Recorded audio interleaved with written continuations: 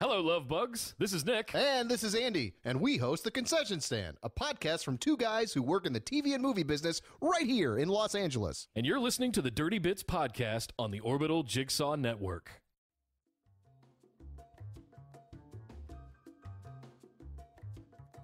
Hi, I'm Tawny Plattis, and you're listening to Dirty Bits, the show where a voiceover artist very casually and sometimes comedically retells the sexy, scandalous, and salacious stories your history teacher probably left out.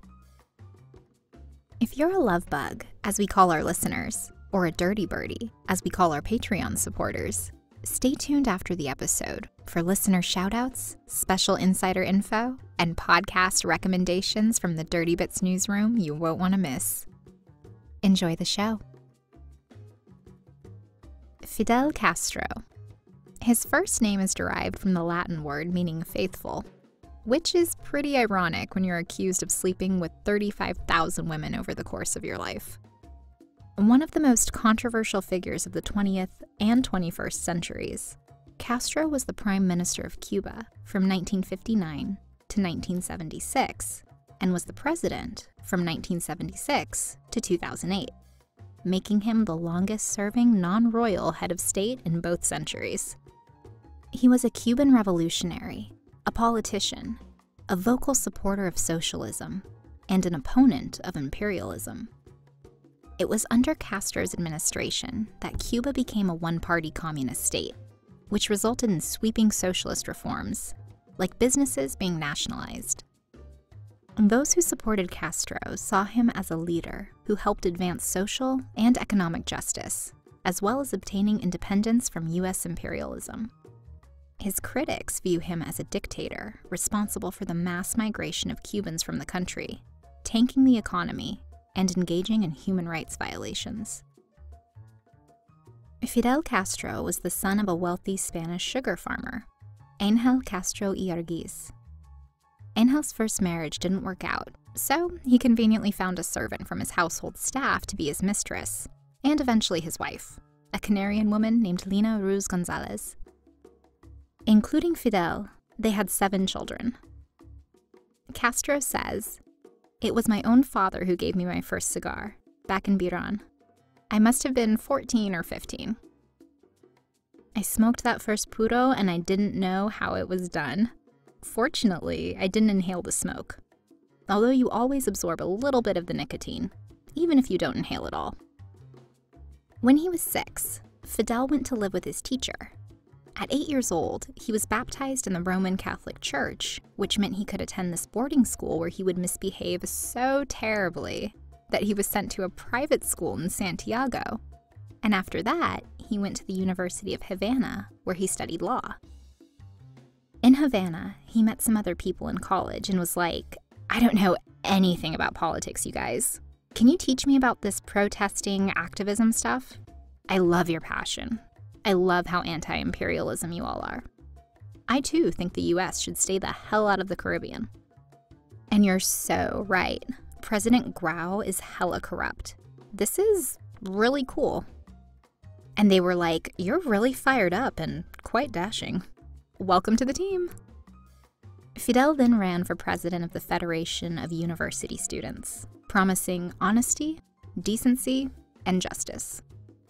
The students looked at each other like, "Who's this Fidel Castro guy? Oh, he's that annoying social justice warrior kid. Hank said he'll give us pizza on Fridays if he's president. I'm voting for Hank." And Castro lost to Hank because who can compete with pizza?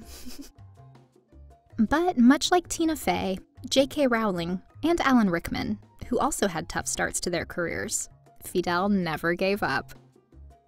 In 1947, Castro heard about this plan to overthrow Rafael Trujillo's Dominican right-wing government that was really chummy with the U.S. And Fidel goes, "I'm so in. Let's grab some snacks, fill up the tank, road trip." But America finds out about their little spring break plans. So President Truman calls Cuba and goes, "Hey, get control of your guy there, pal." And Cuba goes, "Oh yeah, for sure. Don't even worry about it. We got you, fam." God, college kids. So extra nowadays, right? And President Grau of Cuba stops the invasion, with Castro and several of his friends avoiding arrest, fortunately for them. The following year, Castro was looking to start some shit again, so he goes to Colombia with a student group. While he's there, the well-liked leftist leader, Jorge Eliezer Gaitan Ayala, is assassinated, which led to rioting and chaotic buffoonery. So Fidel goes, "Aw yeah," gets super involved, and starts stealing guns from police stations to help out. When he got bored with all of that, he returned to Cuba to continue his work, becoming a well-known figure in his quest to prevent the government from raising bus fares. That's when he would meet Mirta Díaz-Balart, a student from a wealthy, elite family. While Castro's father had been wealthy, he was apparently an uncultured swine in his son's eyes. Despite the disapproval of both families, the two were married, though Mirta's dad did give them tens of thousands of dollars to make sure they could enjoy their 3-month honeymoon in New York City properly. Fidel was a simple man. In 1949, Mirta gave birth to Fidelito, their first child together, and Castro thought it was best to mellow out and just focus on leisurely activities, like graduating as a doctor of law by next fall. After graduation, Castro became co-founder of a legal partnership that focused on serving Cubans in poverty, which crashed and burned financially. Fidel didn't seem to understand how money worked, or was simply out of shits to give. He didn't pay his bills, everything he owned was repossessed, and then the electricity was turned off, which didn't stress his wife out in the slightest. Castro ran for Congress in 1952, but his colleagues were like, "If we're being 100% honest, we really don't know how you're going to go over. You have a reputation. You act like everyone isn't seeing all of your radical Instagram stories. Oh yeah, we follow you on all your social media accounts, Fidel. Don't think you're hiding anything from us. We can't nominate you. Sorry." Not sorry. But party members in Havana's poorest districts all went, "You know, I really like what this Fidel dude is saying. I'm totes going to nominate him." At the time, Prio is president, and is bananas corrupt.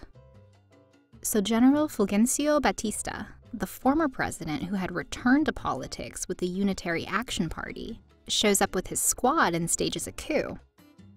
Prio dips to Mexico, and Batista goes, "I'll take it from here, y'all.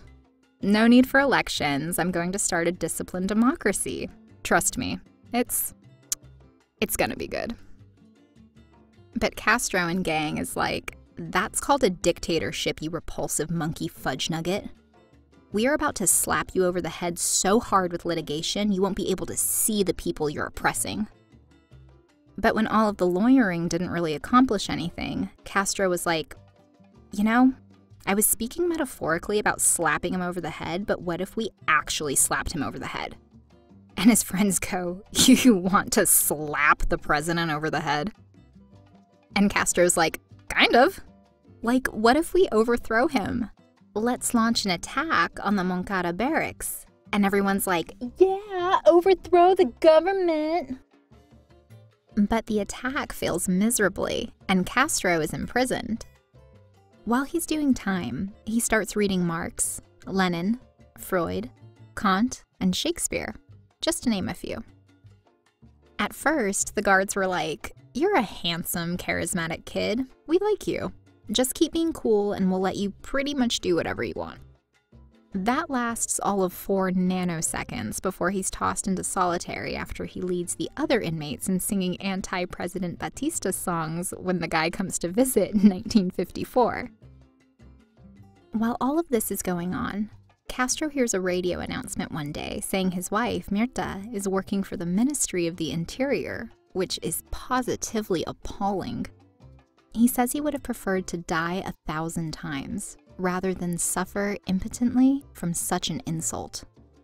They begin the divorce process, and Mirta takes custody of Fidelito. Castro was released from prison in May of 1955, after having served 1 year. He goes to Mexico with his brother Raul, and they meet a Marxist-Leninist Argentine doctor named Ernest Guevara. He shakes their hands like, hey, how are ya? Oh, you can call me Che. Dr. Che. Just kidding, guys. It's Che. Just Che. Che was working as a journalist and a photographer for Agencia Latina de Noticias. Castro liked him and said he was a more advanced revolutionary than I was. They formed a revolutionary group called the 26th of July Movement and went back to Cuba, where they led a guerrilla war against President Batista. The US government then stopped supplying the Cuban administration with weaponry due to all the anti-Batista feels among the citizens. Castro assumed military and political power as Cuba's prime minister in 1959, after finally launching a successful revolution. Fidel then went to the US to introduce himself to everyone. He brought a plate of cookies and he goes, "Hi everyone, I'm Fidel Castro. I'm running the show in Cuba now. I love baseball. I'm a total night owl, Ernest Hemingway's biggest fan. And I'm really excited to see where this next step in my career is going to take me. Let's see. Oh, I've also appointed myself as president of the national tourist industry. I'd love to get more African Americans to come by and say hi. We're super not down with the whole racism thing like the US. Oh my gosh, you guys would love it here. Also, I hate Nixon. Nixon sucks. Anyway, I'm reducing the salary of judges and politicians and giving the lower level civil servants a raise, and everyone who pays $100 or less in rent a month, I'm cutting that shit in half.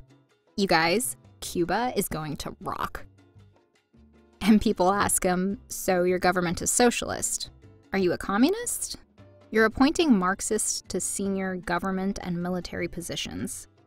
Che fucking Guevara is governor of the central bank and minister of industries. You're kind of looking like a commie right now, Fidel." And Fidel looks at these journalists dead in the eye and goes, "I am not a communist." To which naturally everyone responds with a resounding, "Yeah, okay." Fidel Castro put a large emphasis on social projects to improve the standard of living in Cuba. He opened more classrooms in 30 months than had been opened in 30 years. The primary education system had a work-study program where students spent 50% of their time in the classroom and 50% of their time in what was called a productive activity. Healthcare was expanded as well as nationalized. Infant mortality rates plummeted. Dramatic improvements to infrastructure were implemented, and within the first 6 months of Castro's administration, 600 miles of roads were constructed, and $300 million was spent to improve water and sanitation. Over 800 houses were built every month to reduce homelessness. Daycares as well as centers for the disabled and elderly were opened. Which is all super cool, right? But his same little peccadillo of either not understanding or caring how economics worked kind of got in the way. The economy tanked, and the middle class, doctors, and engineers all left for Florida in what was called a brain drain. Productivity took a nosedive, and within 2 years, the country was MC Hammer broke. Cuban exiles, the CIA, and Dominican government began funding militant anti-Castro groups that led to the 6-year Escambre Rebellion. Castro would order the arrest of hundreds of counter-revolutionaries and had them thrown in solitary confinement in addition to being roughed up. Castro wasn't a fan of the US and sided with the Soviets during the Cold War. Things got really intense, and Castro was getting nervous about the US backing a coup, so he doubled the size of Cuba's armed forces. Then the Bay of Pigs happened, and Castro said, publicly mind you, "What the imperialists cannot forgive us is that we have made a socialist revolution under their noses," which meant he had finally admitted to being a socialist. He then formed an alliance with the Soviet Union and began the Cuban Missile Crisis, saying, "You guys can put your nukes at my house, no biggie, just let me clean out my garage real quick." In the 90s, Castro was super into environmentalism and was vehemently against globalization. By 2006, he was like, "I'm really not feeling great as I'm getting older. I'm going to give all my work to my brother Raul, the vice president." He's quoted as telling the Communist Party, "I'll be 90 years old soon. Soon, I'll be like all the others. The time will come for all of us. but the ideas of the Cuban communists will remain as proof on this planet that if they are worked at with fervor and dignity, they can produce the material and cultural goods that human beings need. And we need to fight without truce to obtain them. Castro died in November 2016 of what was described as natural causes. The media and government in South Florida had anticipated absolute chaos, with Miami planning to throw a big ol' shindig in the Orange Bowl Stadium. Schools were supposed to get out early, and officials planned on blocking the piers to prevent an anticipated mass amount of Cuban refugees from entering the state. But when Raul became the leader, things got way more chill, and all the chaos didn't end up hitting Florida as anticipated. There had already been reports of scandalous and salacious secrets about Castro before he passed away. But as he grew older, the stories that began circulating through the media got real fun. Fidel was super hot when he was young, kind of channeling the whole rugged Jon Snow look. He was also a rebellious bad boy, which, as many of us know, can be incredibly alluring. Women would actually swoon in his presence. Swoon. In 2008, the New York Post published an article that claimed a former, unnamed official said that Fidel Castro had slept with 35,000 women. The deets were so juicy, lovebug. The tattletale said that Castro took women with his meals like they were condiments. He'd shag at least 2 women a day, usually at lunch and dinner, but occasionally at breakfast, if he was feeling peckish. His guards supposedly combed the beaches for women they thought Fidel would like, and Vanity Fair reported that same year that he was a shameless flirt who would pepper his speeches with vulgar sexual innuendos. He was allegedly a notorious Don Juan, a Casanova, a Lothario, a 5'4" sexpot. His reputation as a lusty and energetic bedmate preceded him, and many of his people referred to him as El Caballo, the horse, beginning in the 1960s. But information about Castro's family and private life have historically been rare to uncover because of the heavy censorship implemented by the country's media. In 2010, The Telegraph reported that discussing Fidel's womanizing ways is strictly taboo on the Caribbean communist outpost. Then in July 2016, just months before Castro died, his former bodyguard who had split to the States writes this tell-all, The Double Life of Fidel Castro, My 17 Years as Personal Bodyguard to El Líder Máximo. And then it just all came out. As we know, Fidel had been married to Mirta Díaz-Balart in 1949, and they had a son, Fidelito, together. When Fidelito grew up, he was actually fired from his job at Cuba's nuclear power program by his very own father. Castro said he was fired for incompetence. We don't have a monarchy here. After his divorce from Mirta, Fidel went on to have a child, Jorge Angel, with Maria Labarde.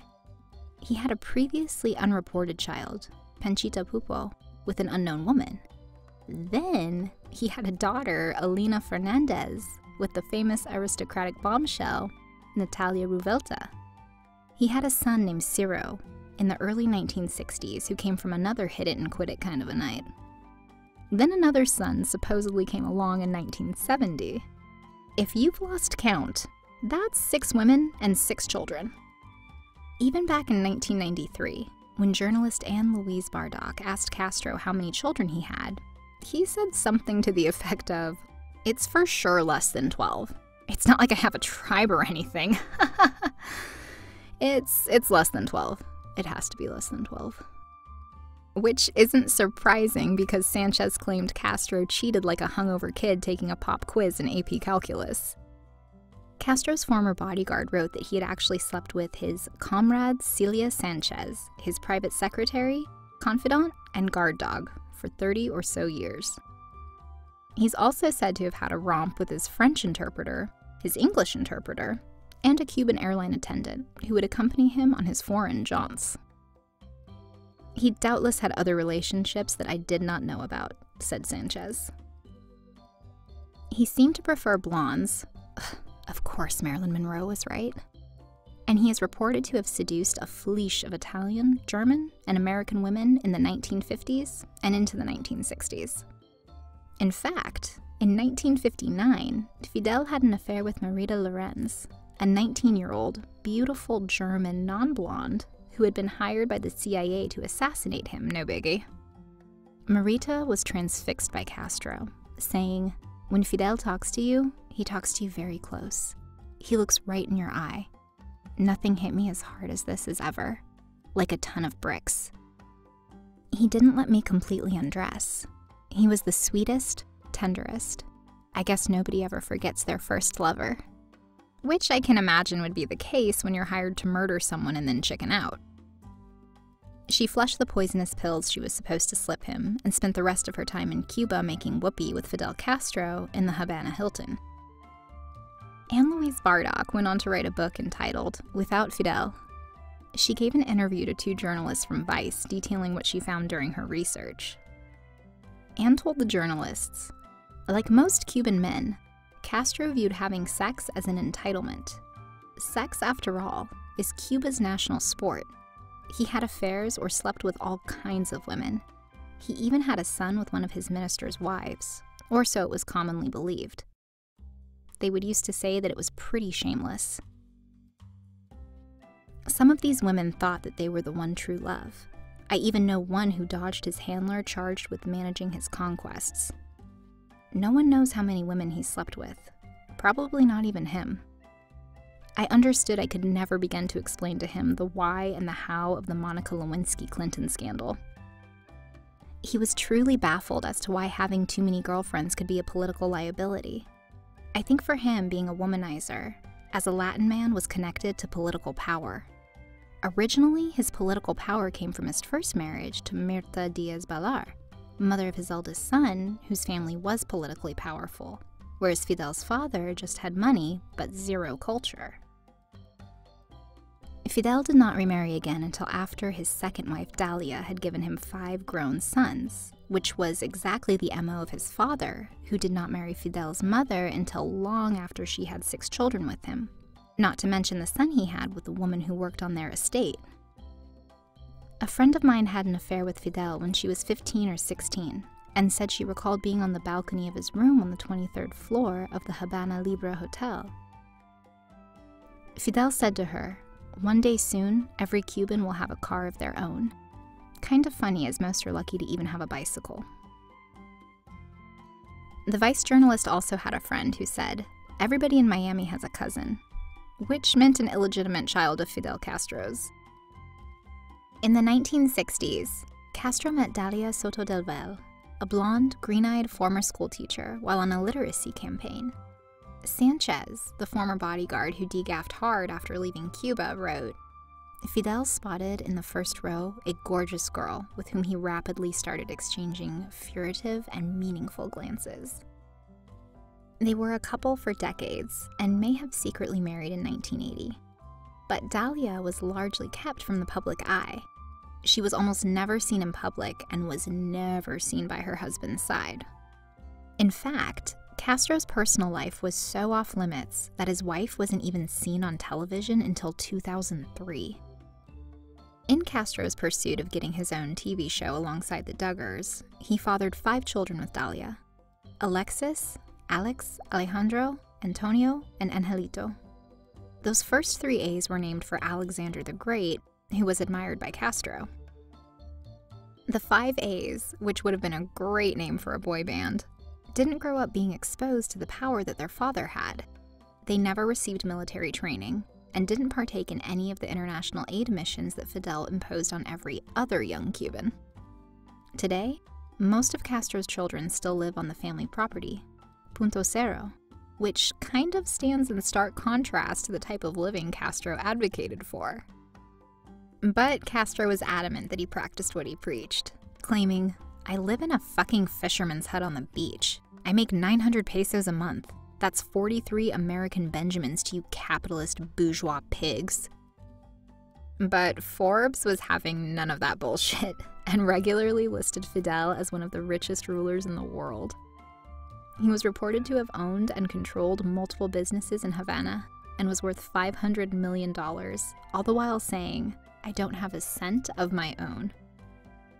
But Sanchez says, while his people suffered, Fidel Castro lived in comfort, keeping everything, including his 8 children, his many mistresses, even his wife, a secret.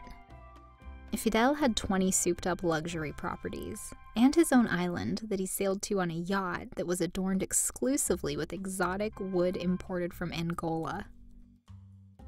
With its orange, lemon, mandarin, grapefruit, and banana trees, the estate resembled a Garden of Eden, especially if one compared it with the notorious ration book that all the Cubans had to use to buy food.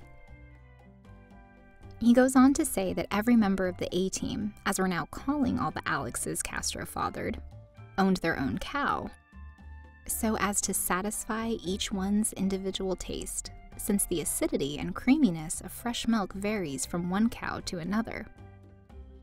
In 1992, Castro said, "Private life, in my opinion, should not be an instrument for publicity or politics." Fortunately, the Dirty Bits podcast is an entertainment show. And as one of my favorite podcasters, Scott Thrower of Fairy Tales for Unwanted Children says, "You can be embarrassed or dead, but you can't be both." Thanks for listening. As always, we love our community of listeners and appreciate any comments, corrections, suggestions, or ideas you have for us. Feel free to contact us by sending an email to tawny@tawnyvoice.com or just hitting us up on social media. See you next Tuesday.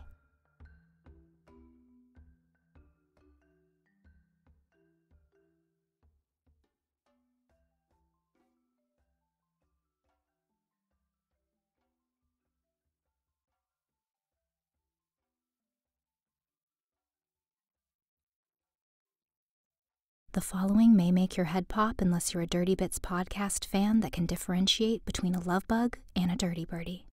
Listener discretion advised. Welcome to the Dirty Bits newsroom, the after show that updates our hardcore fans that we love the most on all the fun and exciting upcoming features on the show. George and I will be in LA October 13th to the 22nd. If any of you will be in the area, let us know. We'd love to meet up to have coffee, dinner, or whatever it is you're partial to. Shoot us a message and let's chat. The Dirty Bits has also joined the Orbital Jigsaw Network. We're proud to be a part of a wonderful pod family and have some brothers and sisters on the network we think you'd positively adore. Visit orbitaljigsaw.com, where you can discover high-quality, entertaining shows as well as our positively adorbs merchandise. We love talking with our superfans, like Michelle G., who's all the way in Australia and has been leaving us in stitches in our Facebook group. Hey girl, thanks for bringing so much sunshine to our day. We'd be positively overjoyed if you let us know how we're doing by leaving us a review on Facebook, iTunes, or just sending us a message. Like these positively adorbs reviews from our buddies Todd H. and Mig Camp on iTunes. Todd says, "Funny and informative. Very good storytelling as well as a good sense of humor. The stories are interesting and wild. Definitely a great listen." And Mig Camp says, "Love the concept and the storytelling of this. If you're a history buff like I am and love backstories and little-known facts about some of history's biggest characters, you'll love this show. Love the delivery and the production of the whole thing. Great work." Many of you have requested longer, bigger, more frequent episodes. We would absolutely love to produce the show for you full-time and bring you animation, merchandise, live shows, tours, and anything your dirty little heart requests. If that's something you would like to see, you can help us work towards making that a reality by visiting us at patreon.com/dirtybits and becoming an official Dirty Birdie. When you become an official Dirty Birdie, you can enjoy early episodes, free swag, behind-the-scenes video, live and recorded rehearsals, the ability to pick our next episode, Patreon-only episodes, and so much more. Every one of your contributions to the show means so much, especially to those who aren't able to donate. George and I can't tell you how much we appreciate it. Some of you have contacted me regarding my day job as a voiceover, business, and marketing coach. If you're looking to sustainably grow your business, contact me for a special discounted coaching rate just for you. Thank you for listening to these important updates from the Dirty Bits newsroom, love bugs, and dirty birdies.